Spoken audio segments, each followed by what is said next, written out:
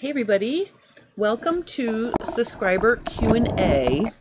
This is going to be a little bit of a different subscriber Q&A because when I was working with the asymmetrical body and pants fitting video, I forgot to include something you can do with the waist darts. So I want to sort of revisit that topic.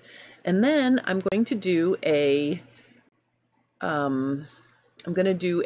fabric haul from Metro Textiles. Now, initially I was planning on doing a separate video for the fabric haul because I wanted to make it special, but I caught COVID when I was in New York at ASG, and I didn't really broadcast it because I had to teach the whole entire weekend after I got home, and I was just hoping for the best in terms of feeling better, and I do feel better. I just have this lingering low energy problem, so I feel like I just want to like lay down and rest. So I will be laying down and resting after I finish up with some things I have to do this afternoon, but I didn't want to cancel subscriber Q&A because I loved getting together with you guys, and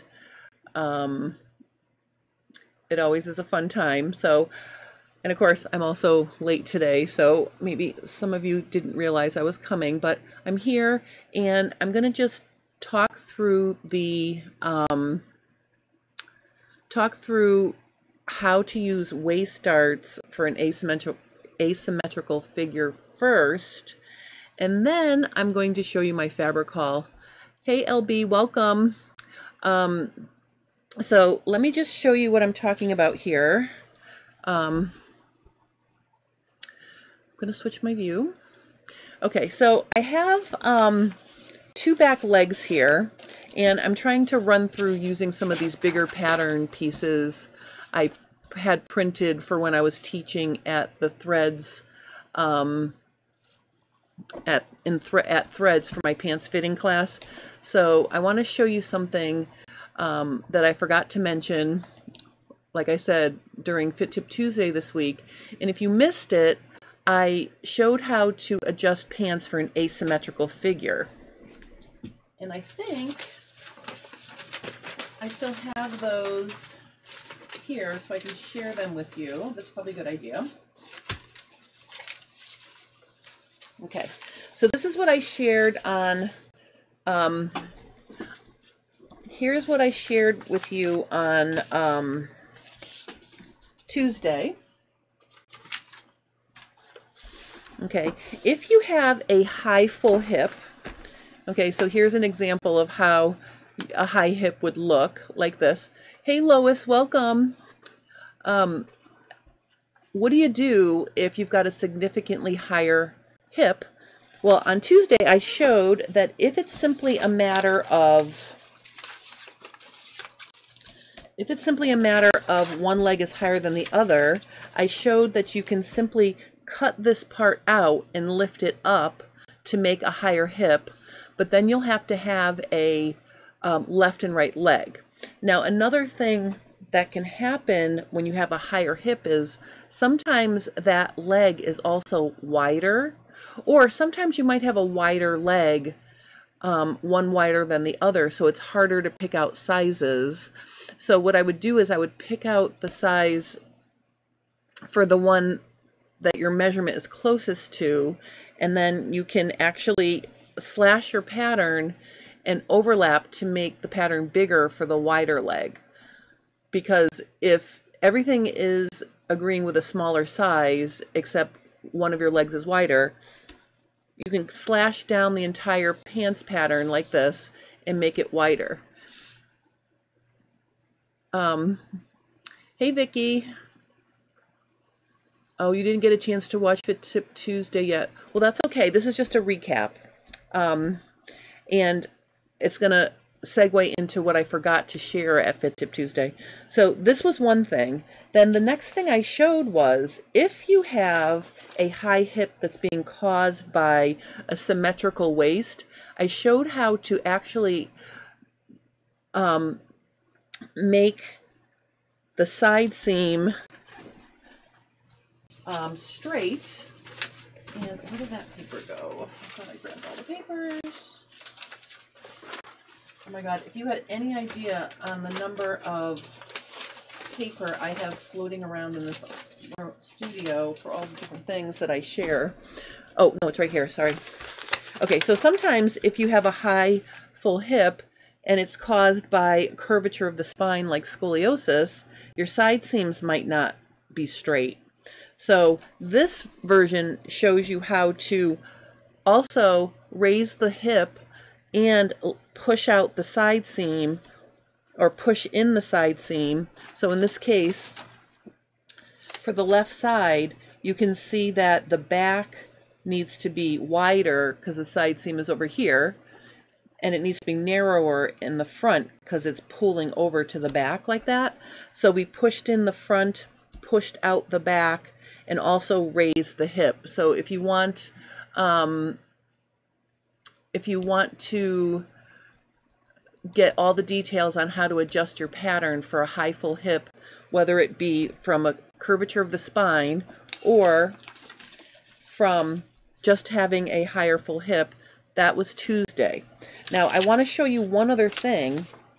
If you're dealing with a larger leg, so if one of your legs is larger than the other, there's another thing you can do to fit, and I just want to show you that here, and then I'm going to show you we'll get to the fun part. I'll show you my fabric haul. Let me just stop and say hi to Sharon from north of England. I managed to catch you at the start this time. Welcome, welcome, welcome. Victoria was a few minutes late, and you knocked your drink over on your iPad. Oh, I hope your iPad's okay. And thank you for coming. I was also a couple minutes late today. And Peggy says, hello from Cincinnati. Hello, hello, hello. Okay, so if you've got a leg that's wider than the other, another thing you can do is on the leg that is wider, you can actually reduce your dart intake. And I'm looking at this now and I'm realizing this is a really tiny little dart to begin with. Let me just zoom in here. So let's pretend, you know, on the wider leg, you can actually come in and reduce your dart intake to actually take out some of the fabric that is on that wider leg. And actually, let's pretend these were bigger darts like this. And maybe let's say we had 2 on this leg.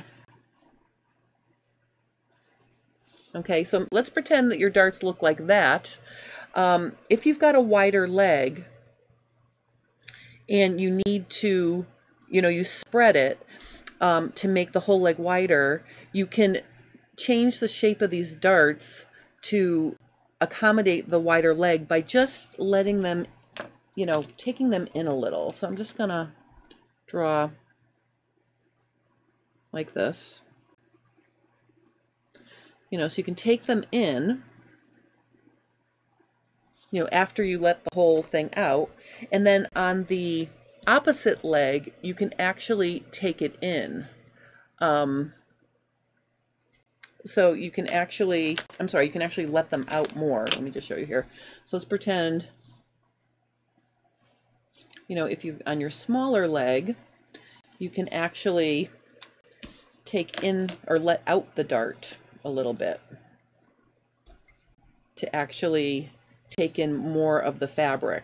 So depending on what your pants pattern is doing, you can do that, and you can make them longer to take in more of the fabric on the smaller leg if you need to do that.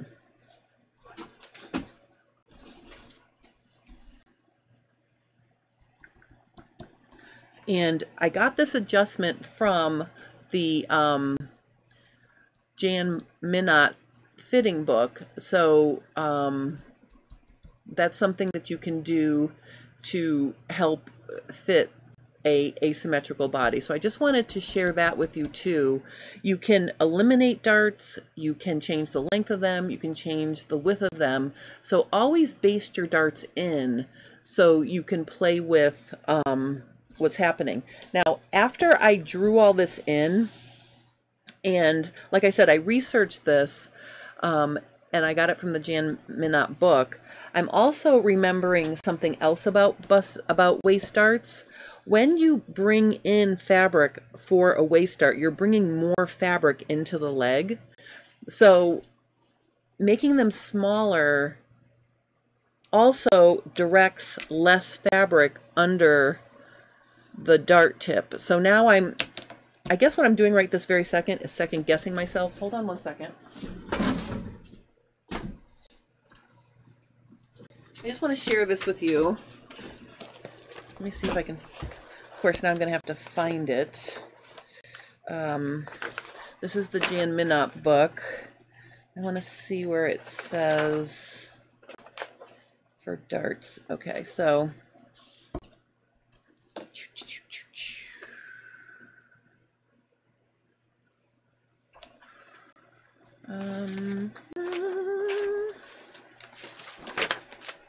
I probably should have marked the page on fixing this.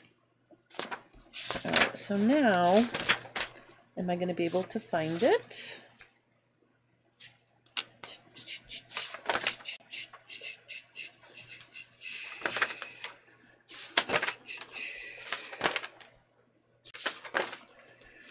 Testing the fit. Let me just see if I can find. All right, so now this is definitely like watching paint dry here. I am so sorry. Let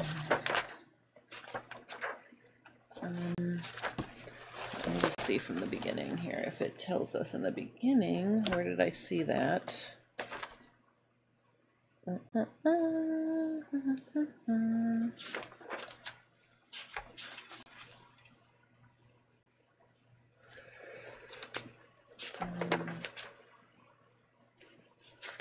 Asymmetrical figure. Oh, okay, over here. So, right here, let's read this. For the wider side, draw the A line parallel to center. Oh no, wait a minute, that's figure 3-9 over here. So for 3-9, for the narrow side, draw center line. And see, the narrow side, they're actually taking the dart in, and on the wider side, they're making it bigger. So I actually was doing it right. I was just screwing up my demo. So the wider side, you're going to make a deeper dart. So actually, these are in reverse. And I'm going to go ahead and credit that to the fact that I don't feel 100%. All right, hold on one second here. Vicky says, Vicky,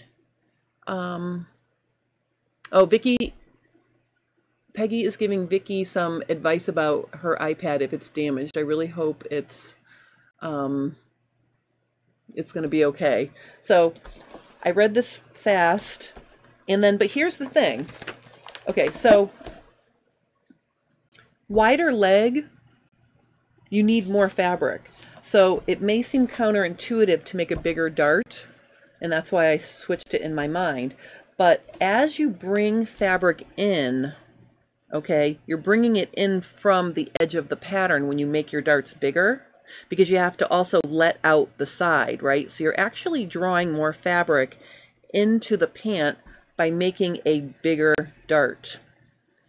And it doesn't need to be significant, but my point is you're dragging it in more, and then you're getting more fabric flowing down from the tips of the darts on that bigger leg. So bigger leg, increase your darts.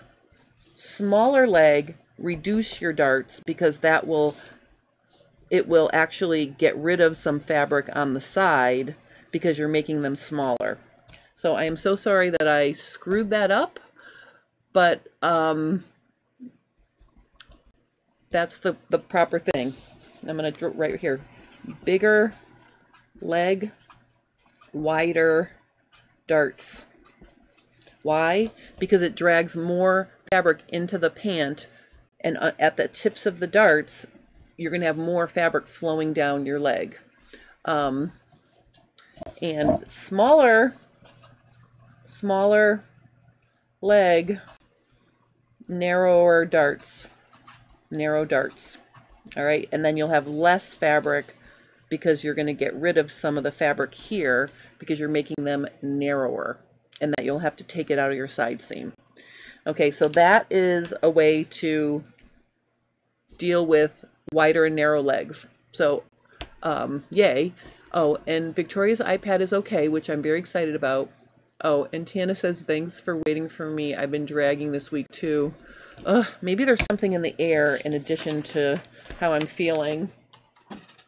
So anyway, and I just want to show you in the Minot book here, just to wind this up. Let me just get this really sharp so you can see. Notice when she's taking in the darts, she's only taking it in on one side to make it easy. So she increased wider darts by 1/8 of an inch. So that's 1/4 she's adding. And then the narrow darts, she took it in by 1/8. Okay.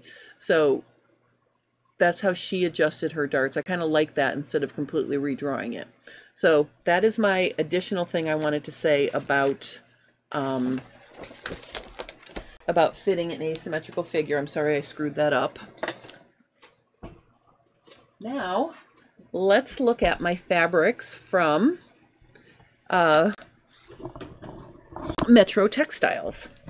Now, the owner of Metro Textiles, Kashi, is this very nice man, and I have a picture that I want to share with you. I took a picture of him and me at ASG in his store, and of course it didn't occur to me to put that up on my up on my thing, but there's me and Kashi in his store, and I think you can see from the background he has lots of fabrics in his shop. And what I want to say about him is he's very helpful in finding stuff. He knows where all his stuff is. So if you go into Metro Textiles, make sure you ask for help. And the other thing I want to say about Metro Textiles is it is not on street level, which means you have to actually go in a door, and you have to go up an elevator to get to it. And I'm going to tell you the address right now. His address is 265, and I'll put it right here so you can see. His address is, let me get this so you can read it.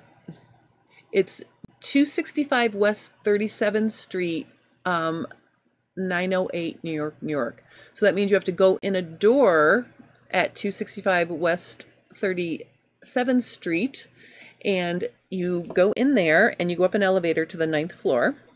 And then if you are not in the area where you can actually drive into New York City to see him, he also has a website.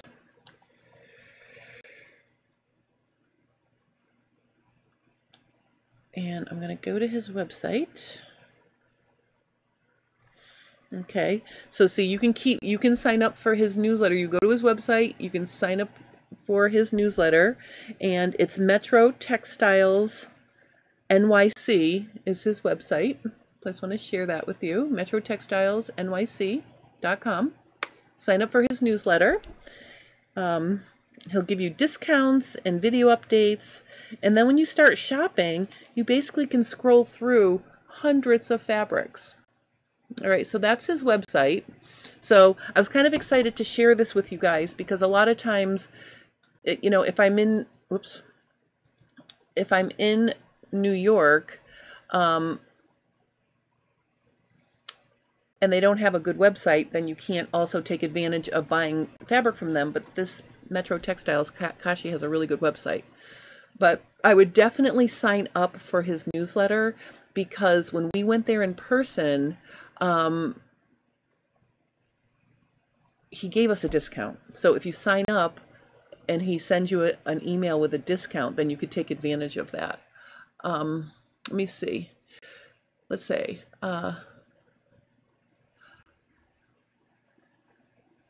okay, so I'm going to talk about my fabrics in 1 minute, LB. Hold on.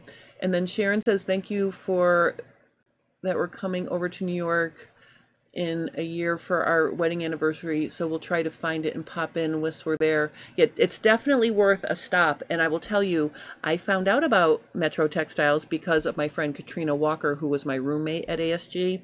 He's one of her go-tos. So we went there before the conference even started, and I spent my entire fabric budget in there, but I'll show you what I'm going to get in a minute.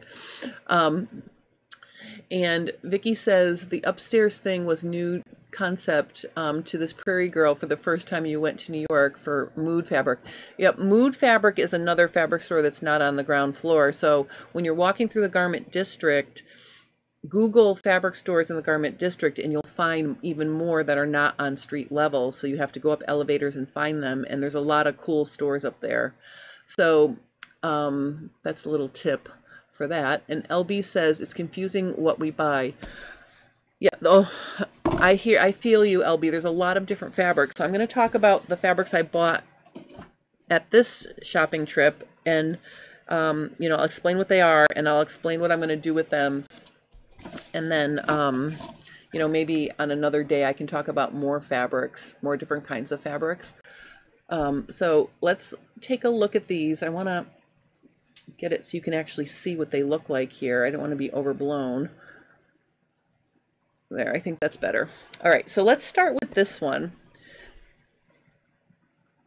This is a, let me move these two out of the way. This was my luxury $50 a yard purchase. And of course, what happens is I feel things and then I have to buy them even if they're out of my budget, because I wish I could give you feel-o-vision here.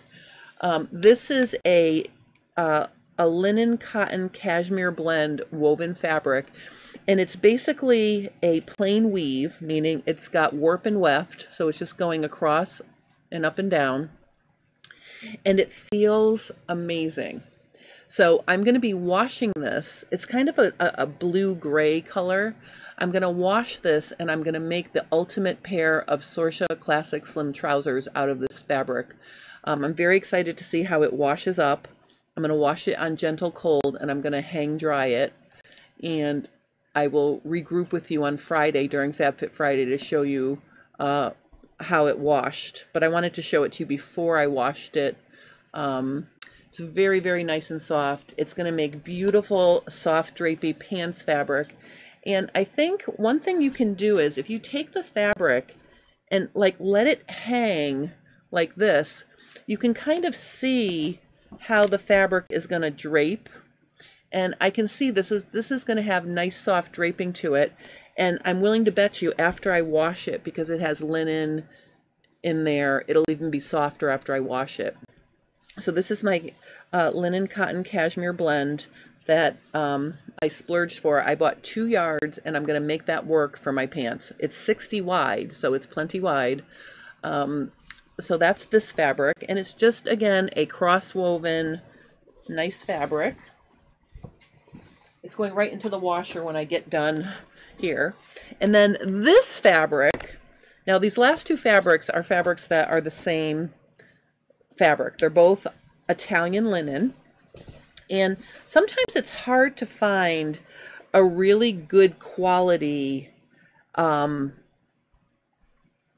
dyed Italian print. I mean, not Italian, but sometimes it's hard to find a good quality printed linen. And I always look at the back to see if what's dyed on the front is reaching to the back, because if I turn this over and the entire back was white, that would mean the black on the top would fade more quickly and become more distressed more quickly. So this is a very good quality linen fabric, because when you turn it over, you can see it's the black looks black and the white looks white. So I think this is going to wash and wear really, really nicely. This fabric was actually wrapped around a dress form at the door, and I had to buy it before I even got into the shop. And it's fairly stiff. So like when I hold this one up, you can see it's very pokey. So I'm hoping that this does soften up after I wash it. But this is a nice black and white floral print linen. And then this one came in 3 different colors, and this is a yarn dyed. Now I want to show you the difference between like surface dyed.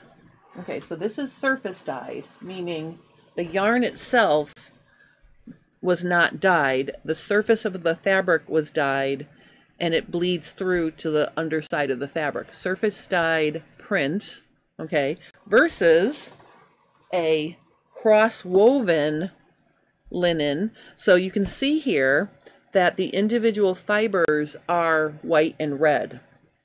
So see, I can pull them here. So this is a red fiber. And you can see these fibers are pretty substantial. Let me zoom in so you can see. So that's, oops. Those are pretty substantial fibers to make this linen fabric. So this came in blue, red, and I think a green color. I absolutely love this. And this is actually softer, and I think it's softer because it's not surface dyed. So these are probably going to be tops or dresses, my guess is. And of course, these are really, really nice. So probably you're going to see these sewn up next summer, because we're getting to the end of linen season, and I have all of my Fabric Mart fabric linens I still have to work through during my bias series. So I want to show you one other thing about this. If you're following along with me, you know I'm working on a bias sew along, and I'm going to be making a V-neck bias top and dress. And I met, I'm friends with Julie Ann Bramson, who is one of the authors of this book, Bias Cuts Blueprints, and I put my an Amazon affiliate link in the description below this video, and also Fit Tip Tuesday, and I'll put it there on Friday as well, because this book is amazing.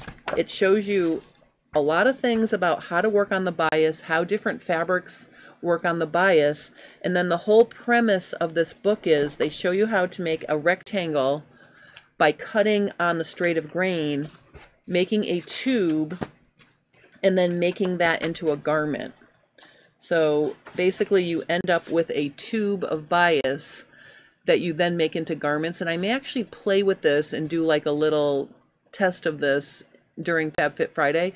But this book has been so much fun to go through. There are beginner projects in here, and then ideas for going a little more advanced. There's a basic sleeve pattern in here. Lots of great tips for bias in here. So that's going to be one of my new, that's my new book purchase that I'm absolutely in love with.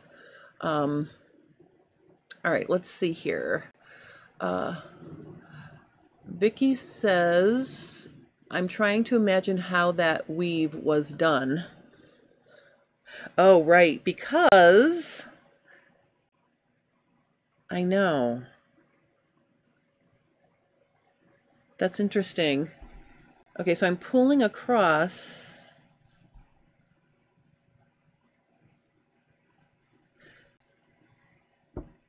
Huh.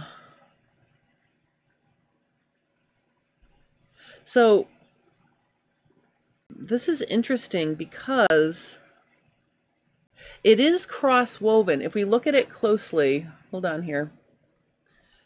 If we look at it closely, it's cross woven, but the colors are going the same direction. So notice there are both white or ivory and red going in this direction, and then if I look at the little pokies, they're also white and red. Yeah, that's very, now that you mention that, that's very cool. I don't know how they got the basket weave look. All right, I'm not disassembling this whole fabric to figure it out, but it does go this, like, so this red one right here does go straight across. Look, that intersection of those blocks. Oh, maybe they, you know what? They doubled up. So see right here where this dark red is? There are two strands there. So I think when they wanted to make it look like blocks, they doubled up the whites or the reds. I'm guessing. Because right here on this thicker red, there are actual two strands of red there. I think that's how they did it. And over here, there's a wide white one, and again, there's two strands of white. So I think they used double strands to make it look like boxes. That's my guess, but this is very cool fabric. Was that light enough? Can we see it? Say, oh, too late, too late.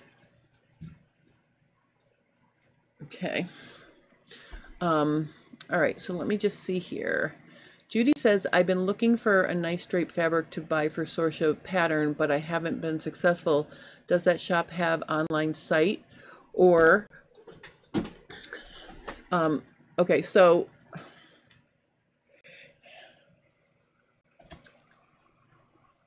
hold on. So let me just put in, let me see if I can, I wonder if I can, no, see, this is a disaster for me. I have to remind myself how to share my screen with you so I could go live on my stream, and I didn't do that ahead of time. So let me just go back over here to go. All right, so look at this very carefully because it's got the website right here. See, it says Metro Textiles NYC.com is the website.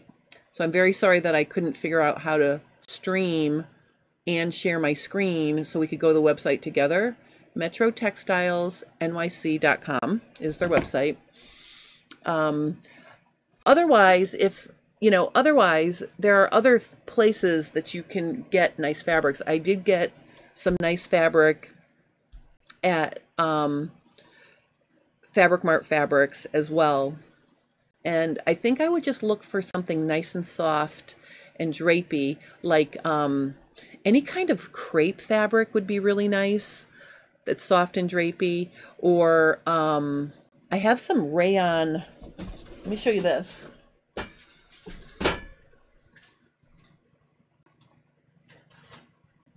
It's a huge piece of fabric, so I can't possibly have lost it. Hold on. Okay, this fabric right here is a fabric that I bought from Fabric Mart. Let me show you this. This is a rayon twill. So a rayon twill would be nice and soft and drapey as well. And you can see this is super drapey. This would make nice soft pants as well. This is a rayon twill. Very soft and drapey. I got this at Fabric Mart.